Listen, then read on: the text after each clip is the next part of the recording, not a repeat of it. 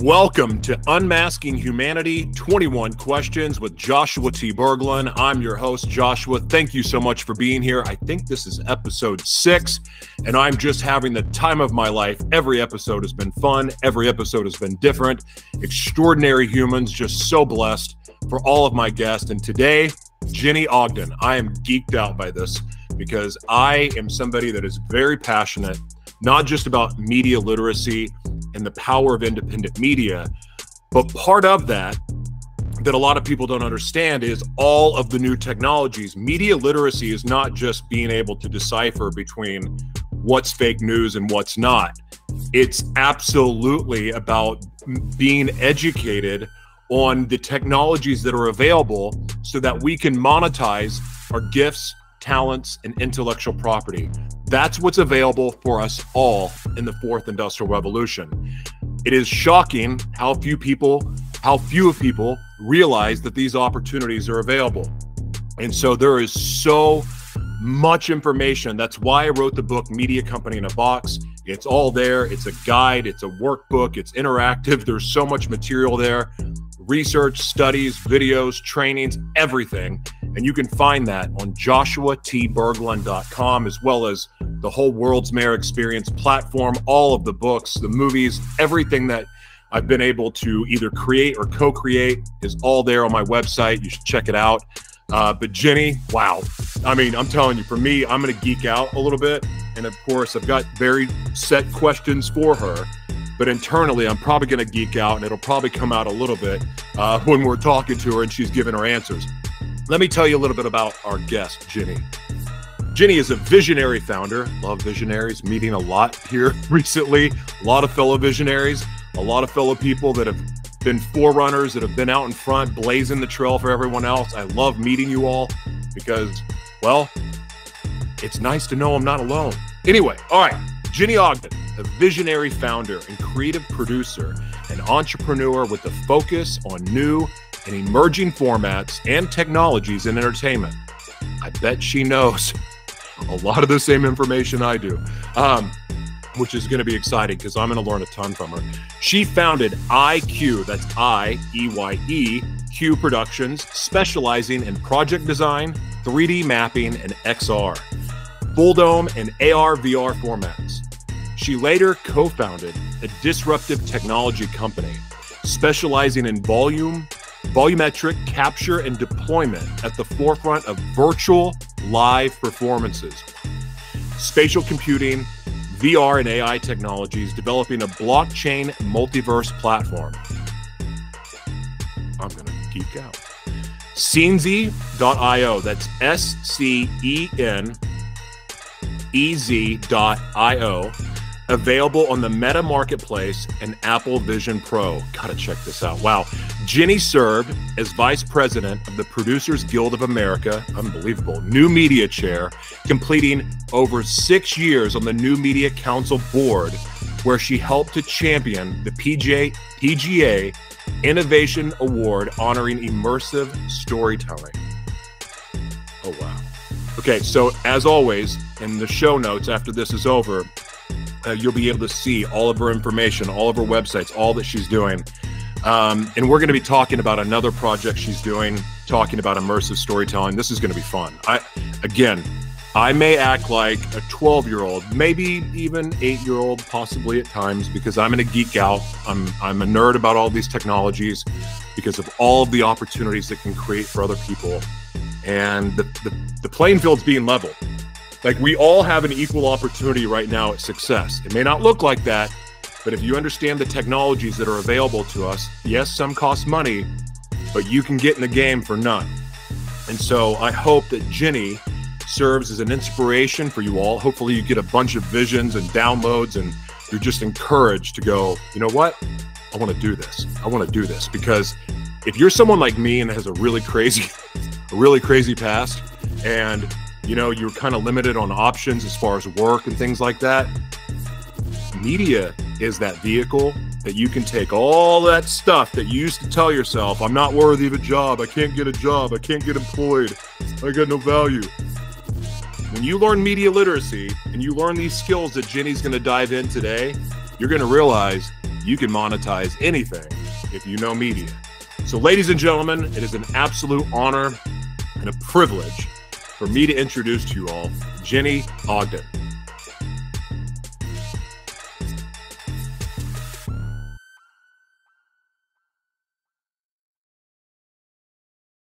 Ladies and gentlemen, welcome back to Unmasking Humanity, 21 Questions with Joshua T. Berglan, and we are featuring very special guest, someone I'm so excited to interview, Jenni Ogden. Jenni, welcome to 21 Questions. How are you today? I'm great. Thank you so much for having me. I'm excited for this conversation. Oh, I am too. I think you're going to love the questions, and I'm excited to learn from you. But as I shared with you before we hit record, what you do is a big source of inspiration for me. So I'm just really excited to get into this. But before we start, I'd love to ask you, what are you grateful for today and why?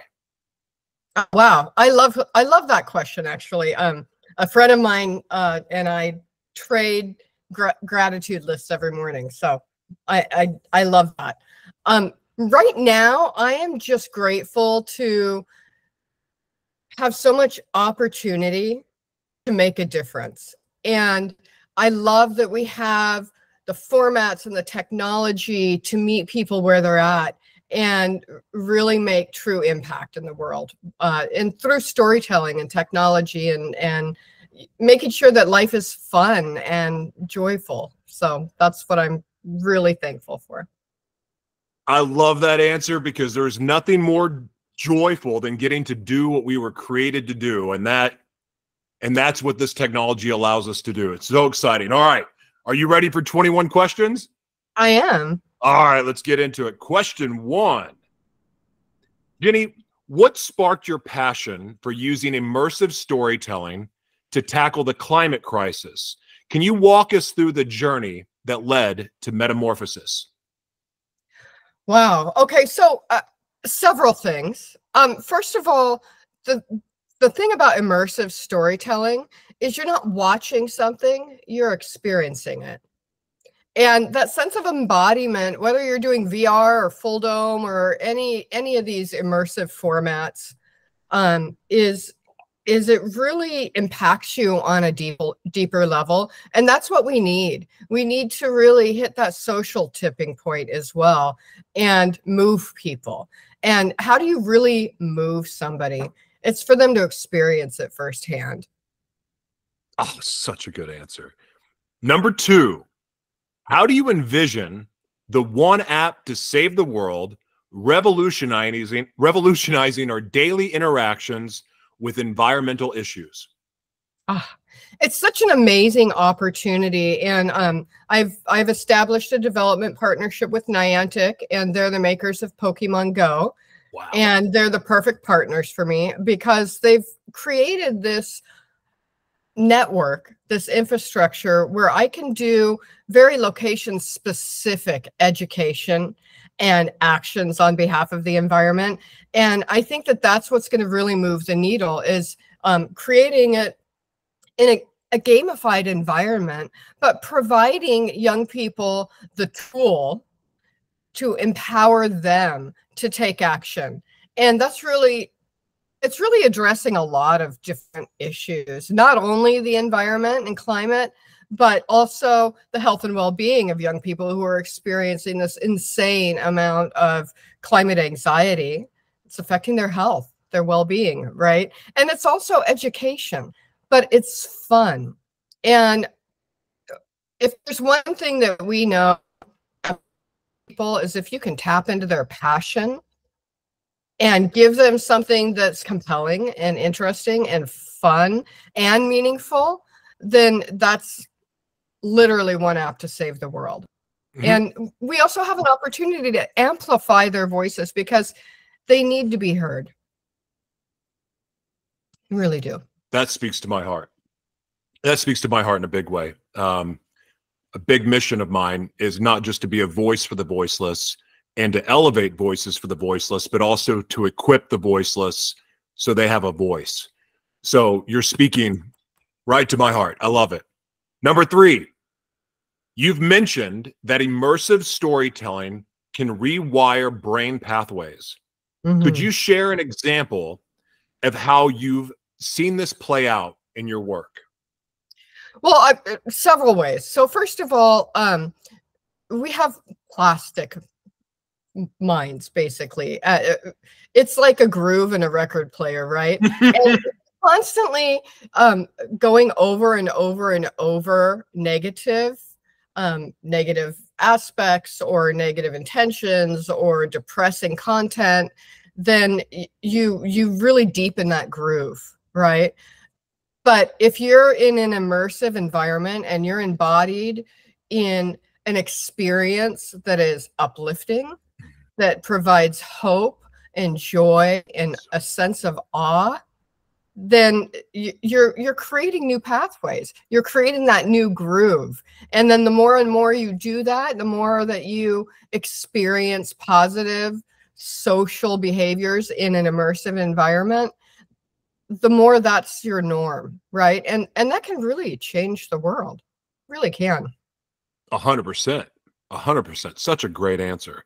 Number 4, what's the most unexpected challenge you face in developing Metamorphosis, and how did you overcome it?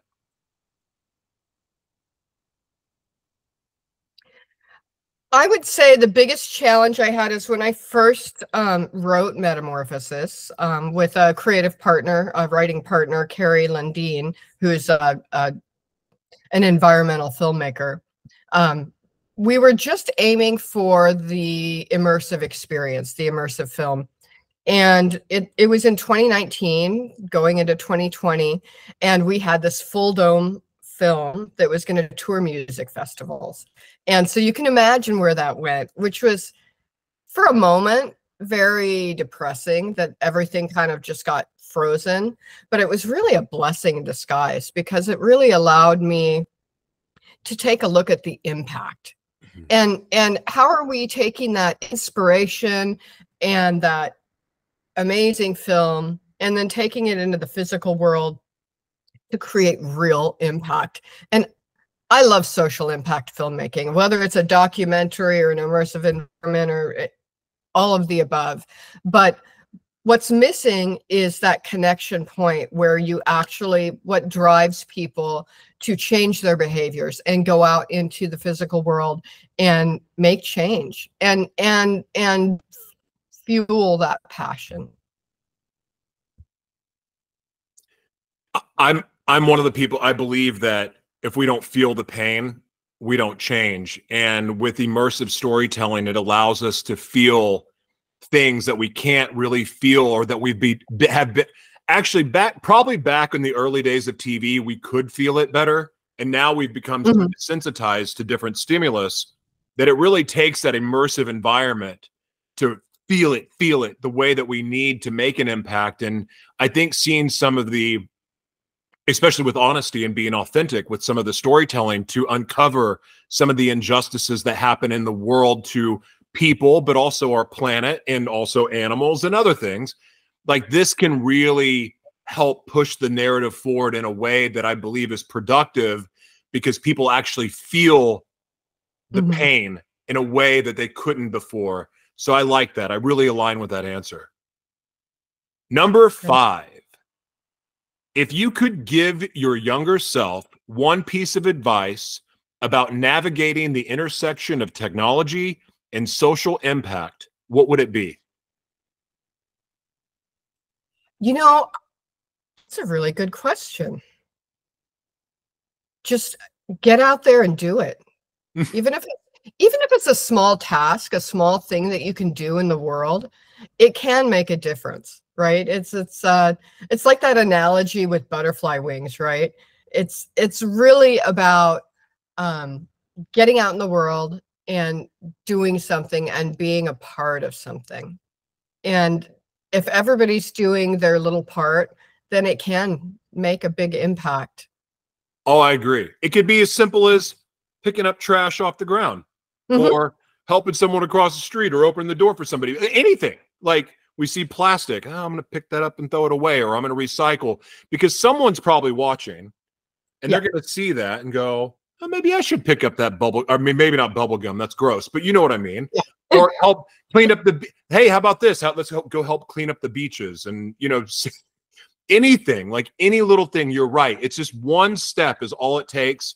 The next day, take the next step. Next day, take the next one. I love that. All right. Number 6. Can you paint a picture of what success looks like for Metamorphosis? What impact do you hope to see in 5 years? Oh, wow. Well, I think we have an opportunity here for exponential impact. I really want to be able to move the needle. And I think that tapping into passion of young people and not tapping in, let me step back. We're not going to save the world. The young people will. So how can we empower them? How can we inspire them and then hand them the tools, the education, and the motivation to go out into the world and save the world for themselves? Because that's really what we're doing.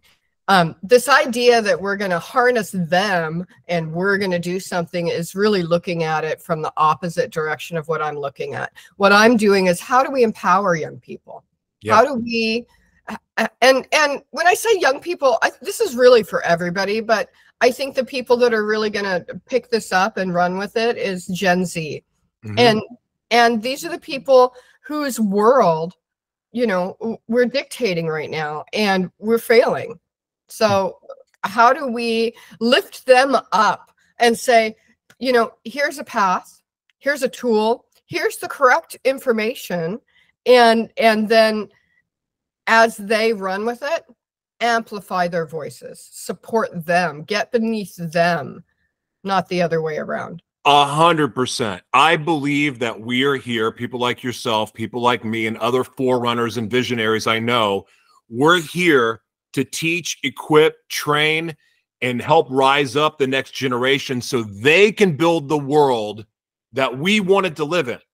Like, we've learned from the mistakes of our forefathers and our ancestors and everybody else. And now, now it's time for us to go, okay, we've learned these lessons, and now we're going to start teaching. And that is what the power, to me, of what you're doing is it's enabling teachers to become the new celebrity. It's educators, thought leaders, people that are true activists in the sense that they're not just there to get attention, but they're there to, again, educate and rise up to help people know truth and know that there's a better way and know that there's opportunity. We're here to be the ones to be that voice, to teach, and so they can come make the world a better place. I agree with you 100% on that. Absolutely beautiful. Number 7. You've worked on projects ranging from feature films to AR apps. What's been your favorite format to work with so far, and why?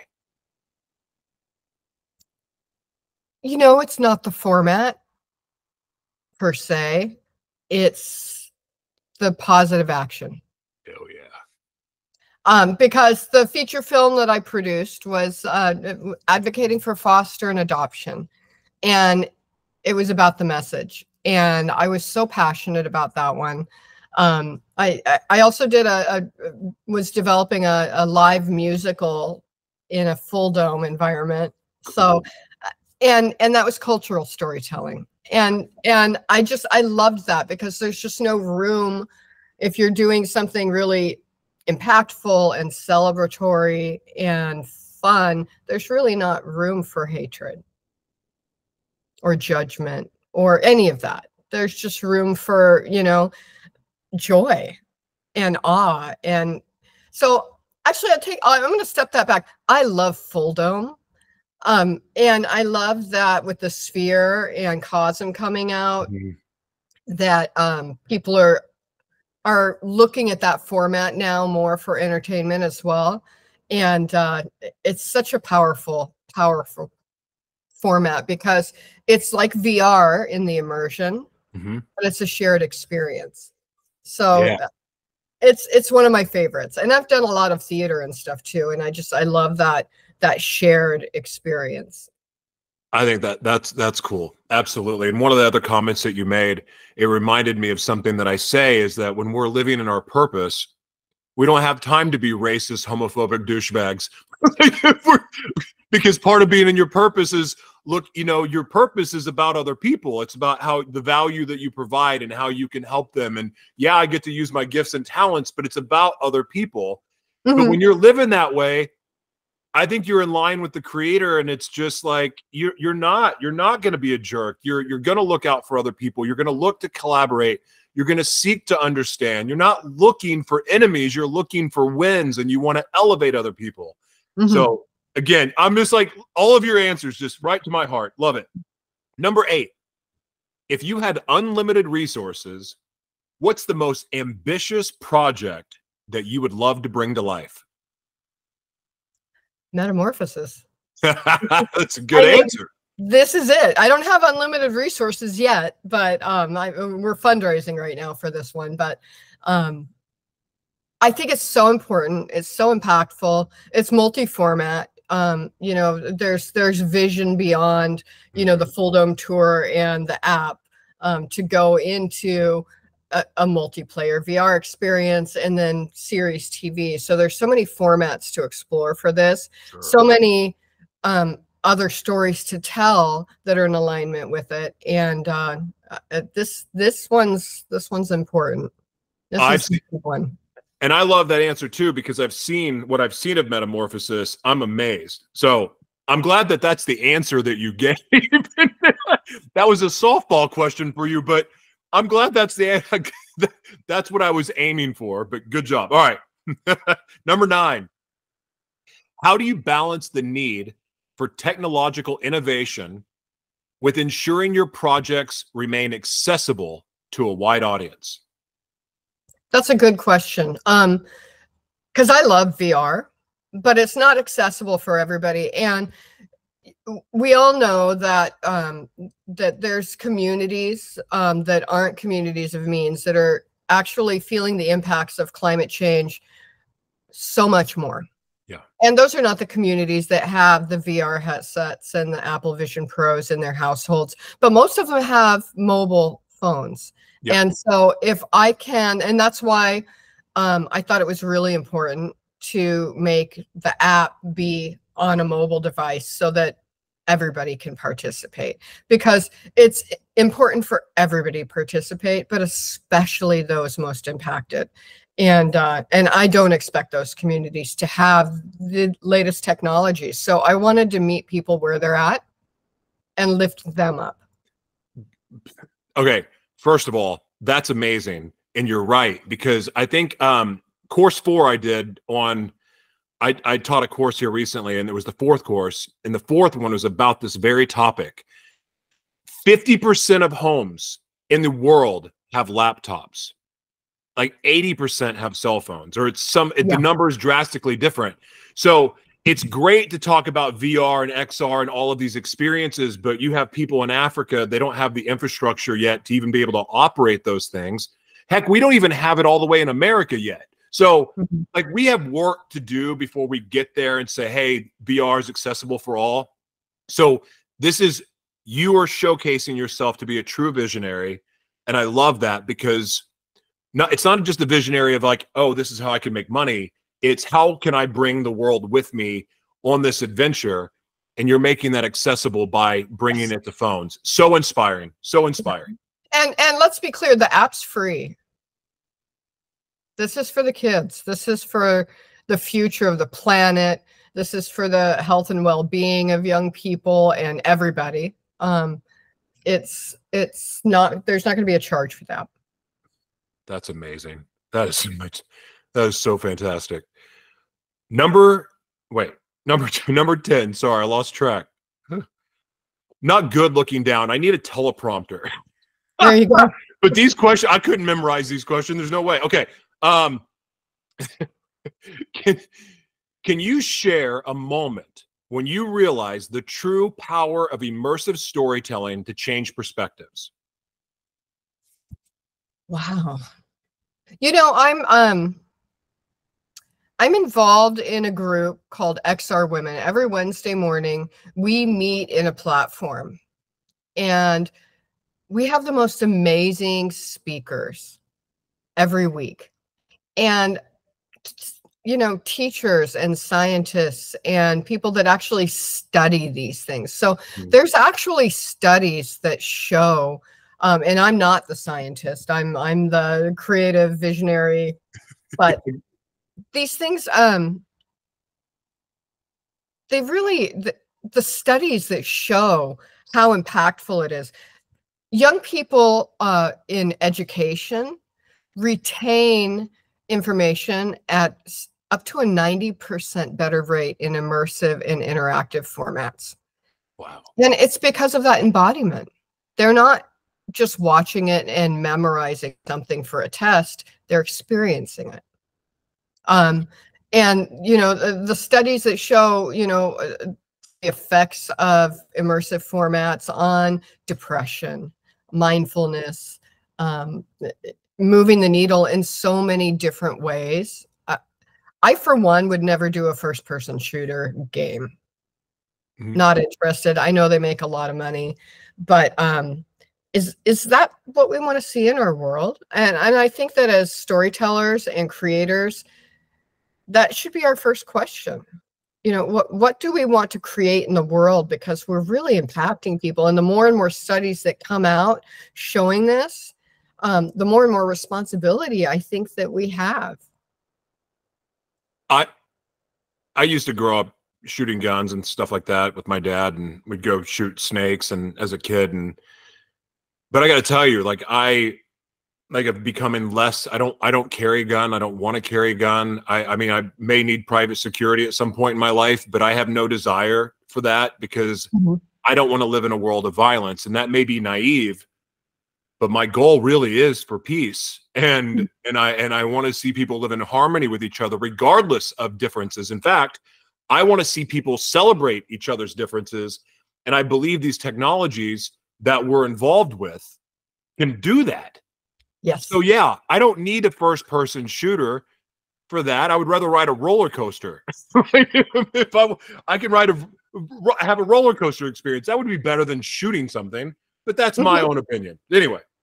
Yeah. All right. And mine as well. I mean, there's a lot of people in gaming, and I love them all, and they're all amazing people, and they're all visionary. But that's kind of my take on it. I look at the stories we tell, and how that impacts the world we live in. 100%. They call it television for a reason. Anyway, number 11. In your experience, what's the secret ingredient that turns a good story into a transformative experience? I'm going to go right back to that sense of awe. I want to, even when I did live theater and we were doing immersive projection design in traditional theaters, when you got to sit in the back of the theater and watch people respond to what you've designed, that sense of awe, that first like gasp and look around is like, it's better than the paycheck. So fulfilling. That's such a romantic answer. I love it. It's so good. Number 12. How do you see blockchain technology shaping the future of social impact initiatives? That's a good one. So I love blockchain technology for the ledger technology. I think that there's two different kinds of blockchain. There's some that are really a big drain on energy and resources. But then now that there's these proof of stake platforms, I think that using those to be able to track impact, which we'll be doing with One App to Save the World, and gamification and rewards. I think that blockchain technology is very valid. It's not all about NFTs and cryptocurrency. It's really about that ability to track and reward and know exactly what's it's a really powerful technology, and it's a really powerful. I always look at it as a next level spreadsheet that keeps track of everything, and automates everything. So I really like blockchain a lot. I'm a big fan of it too, the more I learn about it. But the least attractive thing about it to me is NFTs. That's the part I still am not I can't embrace that. And I was avoidant of getting into it for a long time because like, that's not attractive to me. I'd rather go work with a real artist. But now things are evolving and it's really, we're seeing more of what's possible. And that is exciting. But the NFT part is the least attractive of all the blockchain things so far to me. Anyway, number 13. Oh, I like this one. Okay. If you could collaborate with any historical figure on a project, what would it be and what would you create? A historical figure. Oh my gosh, there's so many amazing historical figures.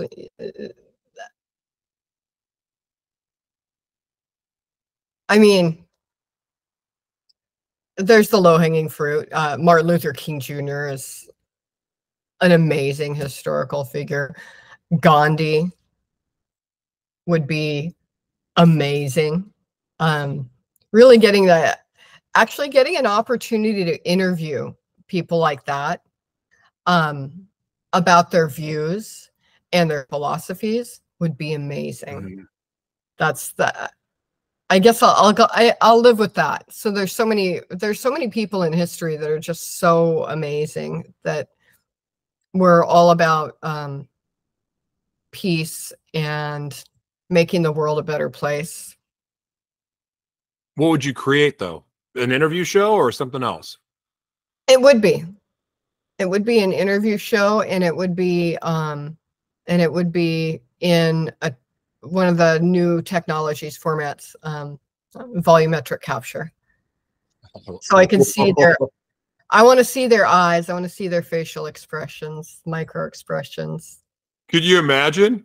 They haven't even seen color TV, and then all of a sudden they're experiencing. They may lose their mind. Well, that'd be awesome, though. I like to think about that. Yeah, I just kind of gave away one of the IPs that I've got in the back of my mind. So. Oh, well. I didn't hear it. I don't know what you're talking about. Just kidding. All right, number 14. What's the most surprising skill that you've had to develop in your career that you never anticipated needing? The most surprising skill I've had to develop.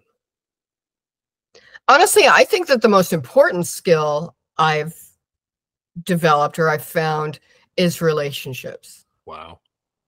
It's all around relationships. If I can pick up the phone and talk to the people I've worked with in my past and they take my call, it's a win. And then, you know, being able to inspire. I love that. It's so good. Number 15. This is a question for all the creatives out there. How do you recharge your creative batteries when working on such emotionally charged subjects? Well, for me, it's unplugging. You need to make sure you unplug every day. Take a walk on the beach, get out in nature, put your toes in the sand. For me, I live near the coast, so meditate. That's the thing too, is yes, there's absolutely a potential of getting in an immersive world and never wanting to leave, like the movie Lawnmower Man. Right. There's absolutely, that is possible, but so is this. Yeah. All day long. This is all possible. And So we have these tools, but the whole point of them is to use them in a way that allows us to go do things in real life, not stay in it. It's a great tool.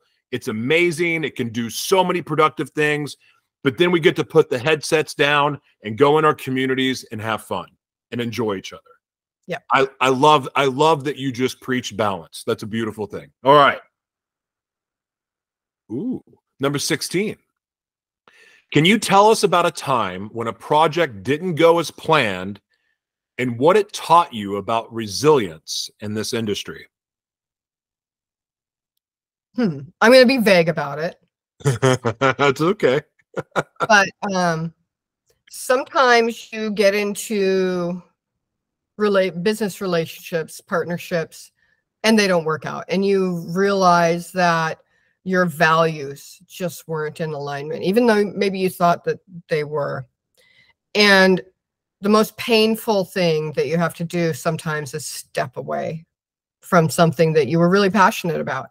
And so I have experienced that, and then come full circle into doing a really positive project and remembering who you are and how amazing it is and how much you love your work. So, but yeah, it's the most difficult thing you can do, is to make a decision to step away from something that you were creating.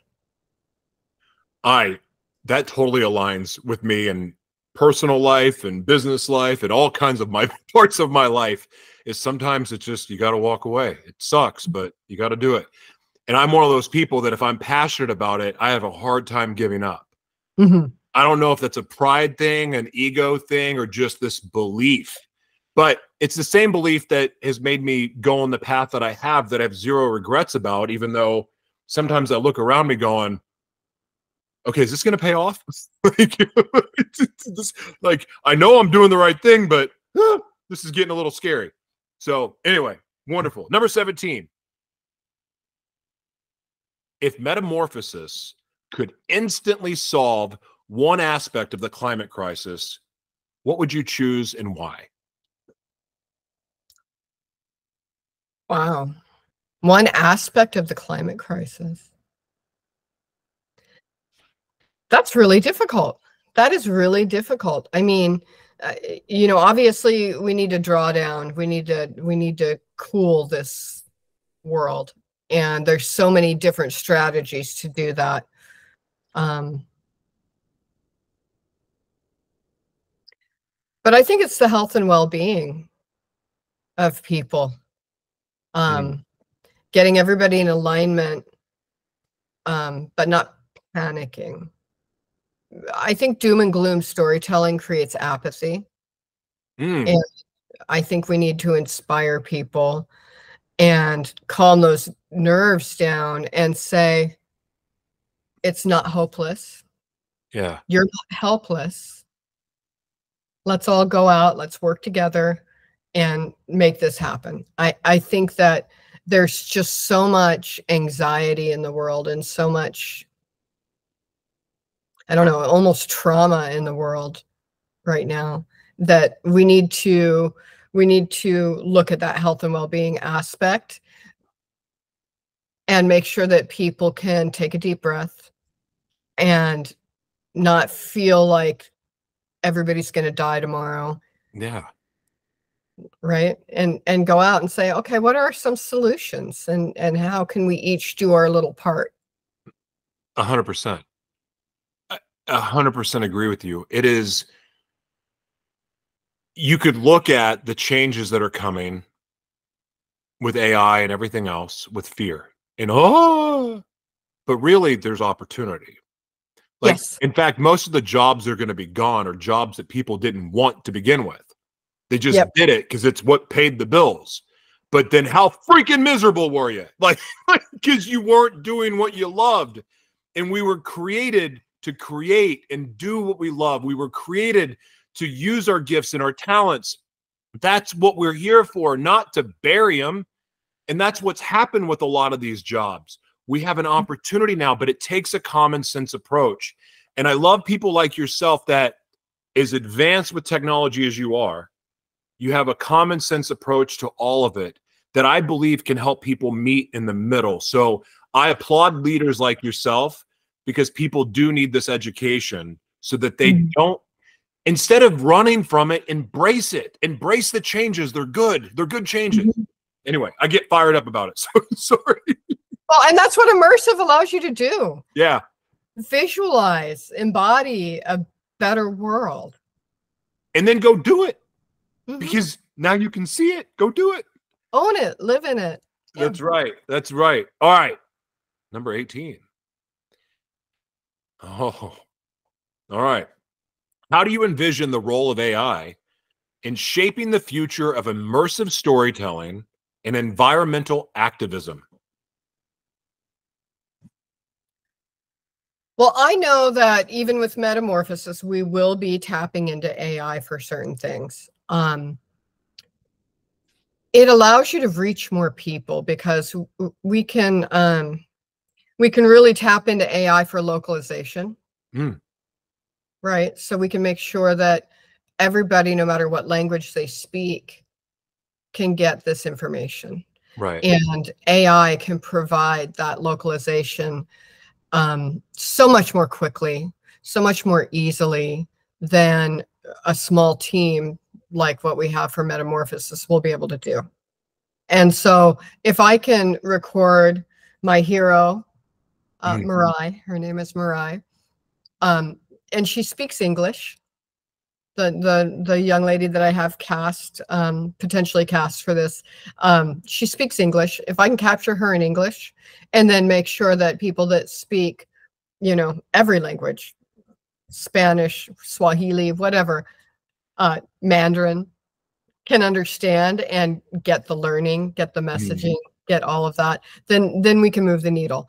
And so I think that there's a lot of powerful use case for AI. And honestly, I don't hate generative AI either. I think that it can really get your creative vision out of your head in a way that then your artists can really run with it. And my team used to tease me because I would try and articulate an idea, and I'm not the artist. Stick figures. They'd get a stick figure storyboard, and they'd always put it on the wall because they thought they were so funny. But I got the idea across, right? So I love that. AI has been I have a love-hate relationship with it because I hate it when I see people let it be their brain. But you can tell the people that understand how to use it the right way and in a way that's productive, where they're actually still learning from it, but they're using it as a tool, maybe in replacing of a coworker, or they don't have the money to pay employees to help them. I know for me, being a one-person media organization for the last several years, when I didn't have AI, my process took hours upon hours upon hours, and now it's like a 30-minute thing, and it's feasible and doable, and it's a huge blessing. But at the same time, the one thing I never want to happen is it to start becoming my thoughts. Like I never want to lose my creative process. And I believe that it can steal that from us if we allow it to. So it's a tool. It's not God. It's a tool for the tool belt. But to me, there's nothing more. It's great. It can be great, but it's just a tool. Anyway, I love your answer. All right. Number 19. What's the most exciting emerging technology that you're currently exploring for future projects? The most exciting immersive technology. Or emerging technology. Emerging technology. Well, again, volumetric capture is something that I'm super excited about. I've worked in it in the past and plan on working more in it in the future. And honestly, the technology is advancing so much that pretty soon you won't need the big expensive stage, and you'll be able to do, using LiDAR cameras and that sort of thing. But I just think that that's so compelling to be able to meet somebody in any format as themselves in 3D is it's just powerful, and it's such a cool format, and you can do so much with it. You can get one capture that's just the perfect take and not have to do the reverse shots, pickup shots, all of that. You've got it. You've got it from every angle. So this question's not added, so we're going to do a bonus 22 questions, even though I know I've asked more than that. But we're going to add this question because I didn't put this in here, but I feel led to ask. That kind of technology, if I had a young daughter that I didn't want to send out to LA and go through the, the ranks of Hollywood and try to work her way up and all that stuff. Isn't this a safer way for kids to learn how to perform on stage and maybe even get acting classes or learn to perform in front of audiences? Couldn't something be built for kids that was really a safer environment than, again, going through some of the Hollywood stuff that happens? Oh, absolutely. As a matter of fact, training, teaching is a great, it's a great format for that. And as we continue to emerge into more spatial computing, and that becomes more accessible, then, you can have your teacher in your living room, right? And using glasses. So, and that's where we're heading, right? And so, whether you're doing entertainment or training or teaching, it's an amazing format. What a time to be alive. Number 20. If you could instantly give everyone in the world one skill or piece of knowledge related to climate action, what would it be? One skill or piece of knowledge. I would say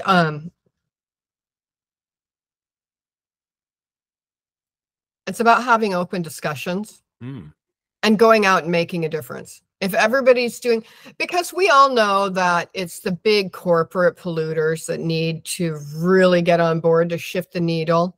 But for instance, with One App to Save the World, back to my studies show that especially young girls, and my hero's a young girl, have the most power in changing the minds of their parents and the adults in their lives, right?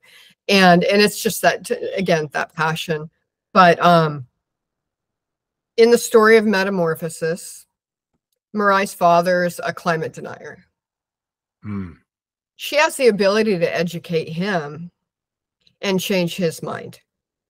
And so what if some of our users' parents were CEOs of these big corporations? And what if some of the tasks that are given through the gamification are to interview their parents? And what if that actually can move the needle in a much bigger way, right? We'll be connecting them with the local NGOs, grassroots organizations and that sort of thing, and getting them involved in, positive climate action and that sort of thing. But it's about the education and amplifying their voices and giving them tasks that get them to start talking to their parents about these things. That is really an opportunity here that we don't want to miss. There's something to that, because when my little girls talk to me and they share something, when they share their heart, it's really hard for me not to listen. I may see the world through one lens, but they've really helped me see it through a completely different. And so I like what you said there, because I think there's something to what you said that's very, very true and profound. I'm really curious what the audience thinks, but to me, that's true. All right, last question. Wow, this has been terrific. And my phone just went off. Here we go. Number 21. For those inspired by your work, and I know I am, what's the first step you would recommend to start making a difference? Wow. Well, if you're a storyteller, choose the stories you choose to tell with that in mind. What are you putting into the world? How do you want to change the world? What kind of world do you want to live in? And tell those stories, visualize them, embody them. Because when you capture somebody's hearts and minds, you really are moving the needle in a positive direction. So as a storyteller, a creator, think about the stories you're telling. So good. Jenni, absolutely amazing. I loved all of your answers. They were so great. I'd love to give you the opportunity to have the last words. Please plug where people can find you, support you, people that are looking to to invest in an amazing project that's going to change the world. Please, social media, all the stuff, the floor is yours. Last word. Thank you. Well, I would say, and I think that you might post it along with this, on the IQ Productions website, I have a page for Metamorphosis, and there's a donate button there. We have partnered with an amazing fiscal sponsor, so we can take grant funding, we can take philanthropic funding, and we can also take individual donations. So if your company has matching funds for philanthropy, I would love for people to tap into that. And there's a donate button right there. And we do have a 501c3, Creative Visions. They're amazing. And everything that, if somebody does want to donate, it's tax deductible. So there you go. That can start really jump starting this project. Okay, 23 questions. Do you also look for strategic partners that are in the renewable space, as far as that are bringing solutions to the table? Absolutely. And they're going to be really important partners, because the technologies that are bringing solutions to the table, those are all educational fodder for the app. And there's going to be constant content created for the app and constant opportunities to tap into young people's minds for that. So I think that that's super important. And I also think that all of the people that are creating environmental films, that are creating new technologies, that are really moving the needle, for kids to be educated by that. Another big thing that we're looking at in our storytelling and also through the app is future careers. And ultimately, I would like through the app to be, once we've grown to a certain place, to be rewarding kids with scholarship opportunities to explore their future careers in green technology, in policy making. So I'll be looking for partners for all of those things. Right now, I've got a partner that will allow me to tour the dome through festivals and that sort of thing sustainably and provide green power for it. So we're really trying to walk our talk. I'm inspired. Thank you so much. I actually have 2 introductions for you that I'm going to make. Wonderful. And yeah, I believe that these are really, really great collaborations for you. And of course, anything that I can do to help support what you're doing, I'm all in. I love it. I'm so inspired by you. So happy that you agreed to do this, and I look forward to seeing you again. Well, thank you. And this was fun, I have to say. You know, I had no idea what questions you were going to ask, so it was fun. Oh, you handled them great. Sometimes people ask for the questions ahead of time, and it's not as fun, but at the same time they're challenging, so I get it. But you handled them like a pro, and I mean, you just shared your authentic truth, and it was beautiful. So I was honored, blessed. I learned a lot, and I'm really, really excited to see all that takes place for you. Oh, thank you. Talk soon. Okay. Thank you very much for including me.